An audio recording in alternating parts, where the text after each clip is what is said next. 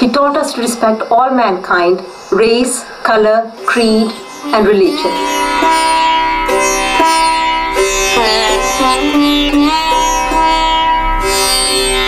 I think I must go back to my childhood to recall certain very vivid memories of him. And I remember he was being moved from one place to another in India, where he was detained and also imprisoned for his political activities. I think I would be around 3 to 4 years old at that time. And his train stopped at Delhi station. And when I saw him, I started crying. And when I started crying, there were a lot of askaris around him. He says, Kaka, tu kyo rona hai? Tera pyo te darda nahi kisi kolo. What he was trying to say is, why are you crying? Your father is totally is not afraid of anything. And why should you be crying? And I think that was my first memory, that this father of mine, who was being moved from one place to another, had the guts to stand for whatever he believed in. When my father was born, there was only my grandmother. And they say, it is written in my grandfather's small history, they did not have a single pie even to get milk and various other little things when he was born. So he was born in abject poverty. That's one thing.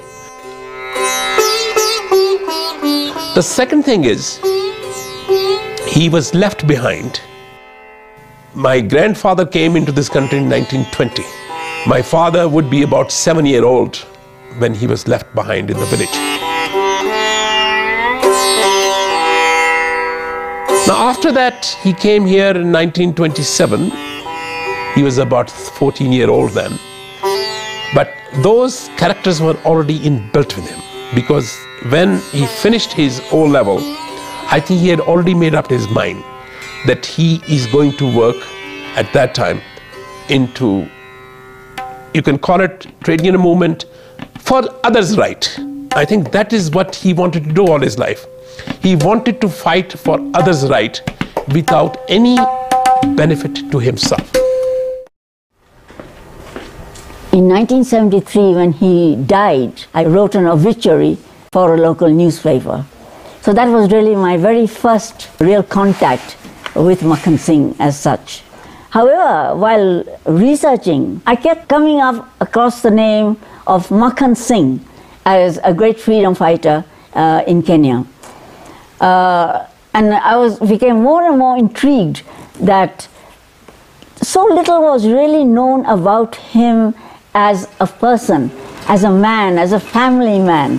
Makhan Singh, when he finished his schooling, he joined the printing press that his father had established in 1933, the Khalsa printing press.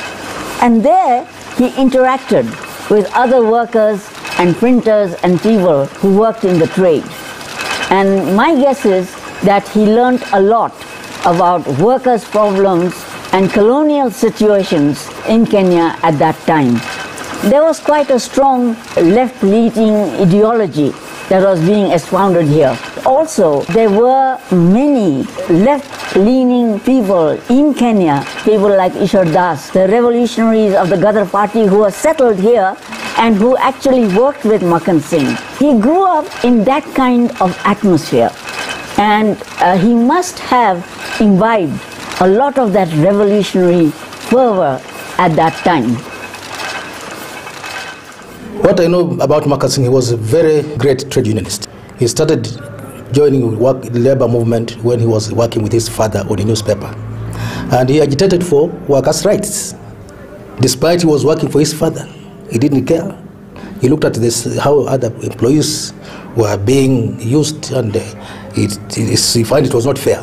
So he from there, he agitated the rights of the workers, and he joined the labor movement, because that was the time during the colonial days when trade unions were coming up, agitating for the freedom of workers. Makhan Singh, I've heard of his speeches when he was a leader, when he talked in the TVs, when he talked to the press, when he talked in the newspapers. He was a great man. I admired his vision. And the history we have put, the printing and come up with, we shall not forget, because we are on the foundation put up by late Makhan Singh. The most important thing Makhan Singh did for Kenya is to enlighten Kenyans to know their rights. Workers didn't know their rights. They were being frustrated, get low paid, work many hours, which Mr. Makhan Singh stood for. And he fought hard to make sure that workers can work 8 hours, and remove the long hours people are working, create overtime, improve the welfare of workers. So a lot of things Makhan Singh did for the workers which cannot be forgotten. There are several aspects to Makhan Singh. First of all, I think he's best known as the founder of the trade union movement in Kenya. Until he came on the scene, workers used to have their odd strikes and whatever, but there was no organized trade union movement. It is he who started it and gave it impetus. More than that even, he was able to understand the importance of the workers' participation in the anti-colonial movement. So he linked trade union matters to politics. And he said that it is the workers who would defeat the colonialists in Kenya. And that is exactly how it happened, because the Mau Mau struggle and all had as its leadership trade union leaders. I have had him talk of different subjects, the politics at the Colonial Social Hall, the meetings at the Pumwan Memorial Hall, Kiburi House. He was talking about the problems of the workers, particularly racial discrimination, segregation, Calabar. He talked about people at low level were given low wages when the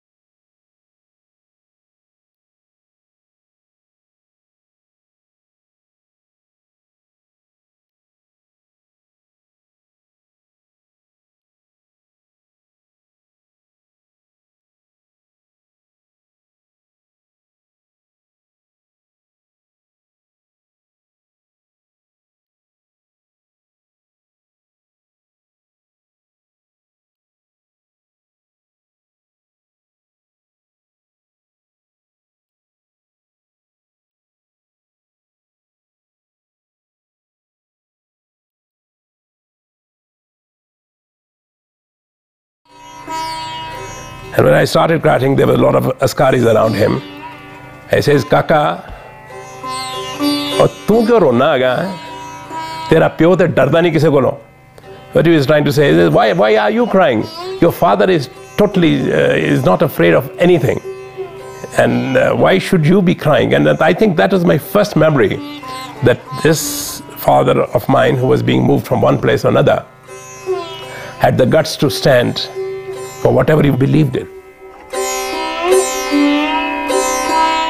When my father was born, there was only my grandmother.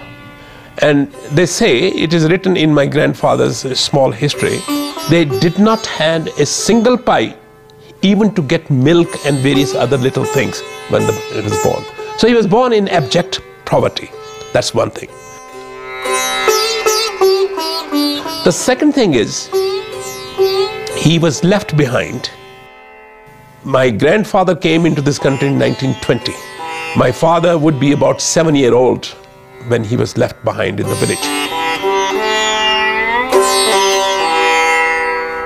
Now after that, he came here in 1927.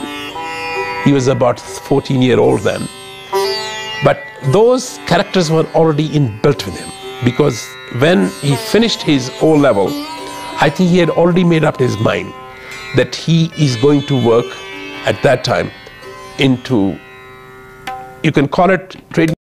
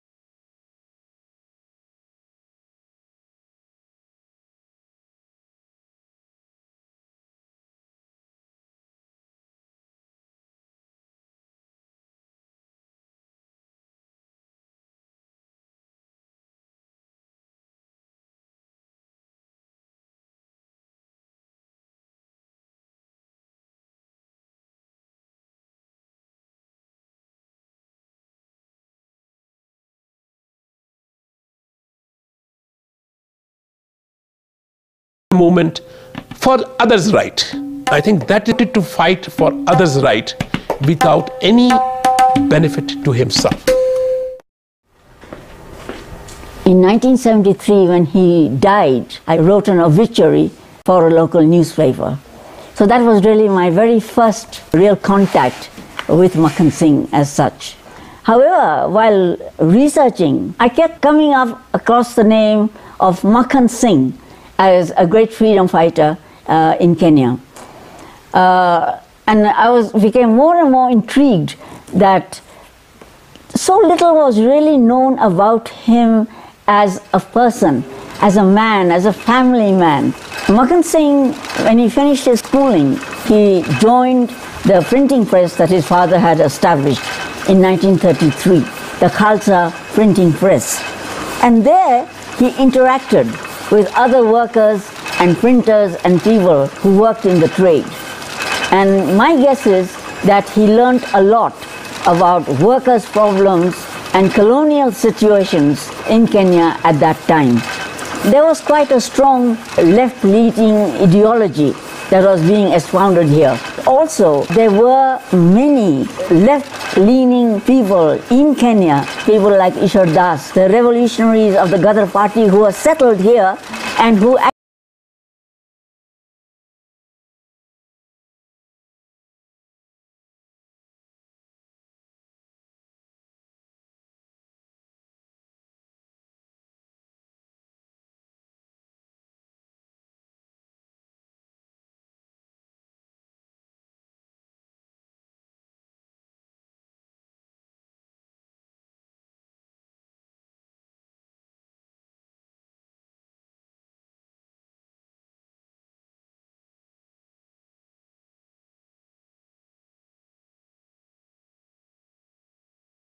actually worked with Makhan Singh. He grew up in that kind of atmosphere, and he must have imbibed a lot of that revolutionary fervor at that time.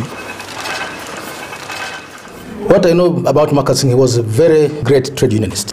He started joining the labor movement when he was working with his father on a newspaper. And he agitated for workers' rights. Despite he was working for his father, he didn't care. He looked at this, how other employees were being used, and he found it was not fair. So he from there, he agitated the rights of the workers, and he joined the labor movement, because that was the time during the colonial days when trade unions were coming up, agitating for the freedom of workers. Makhan Singh, I've heard of his speeches when he was a leader, when he talked in the TVs, when he talked in the press, when he talked in the newspapers. He was a great man. I admired his vision. And the history we have put, the printing and come up with, we shall not forget, because we are on the foundation put up by late Makhan Singh.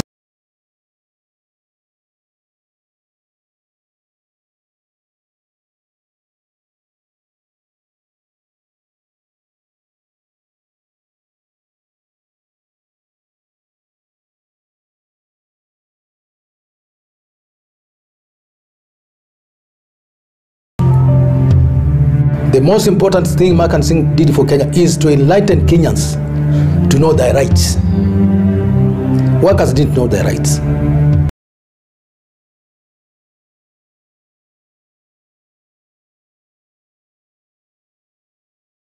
They were being frustrated, get low paid, work many hours, which Mr. Makhan Singh stood for. And he fought hard to make sure that workers can work 8 hours, and remove the long hours people are working, create overtime, improve the welfare of workers. So a lot of things Makhan Singh did for the workers which cannot be forgotten. There are several aspects to Makhan Singh. First of all, I think he's best known as the founder of the trade union movement in Kenya. Until he came on the scene, workers used to have their odd strikes and whatever, but there was no organized trade union movement. It is he who started it and gave it impetus. More than that even, he was able to understand the importance of the workers' participation in the anti-colonial movement. So he linked trade union matters to politics. And he said that it is the workers who would defeat the colonialists in Kenya. And that is exactly how it happened, because the Mau Mau struggle and all had as its leadership trade union leaders. I have heard him talk of different subjects, the politics at the Colonial Social Hall, the meetings at Pumwan Memorial Hall, Kiburi House. He was talking about the problems of the workers, particularly racial discrimination, segregation, caliber. He talked about people at low level were given low wages when the top level, particularly the Europeans, were given big money. And I remember also Makhan Singh was saying we had two Nairobis, one Nairobi, poor Nairobi for Africans, Nairobi for Europeans. And it was so because that was happened because areas were segregated. Europeans were sitting eating in hotels, which Asian and African could not go.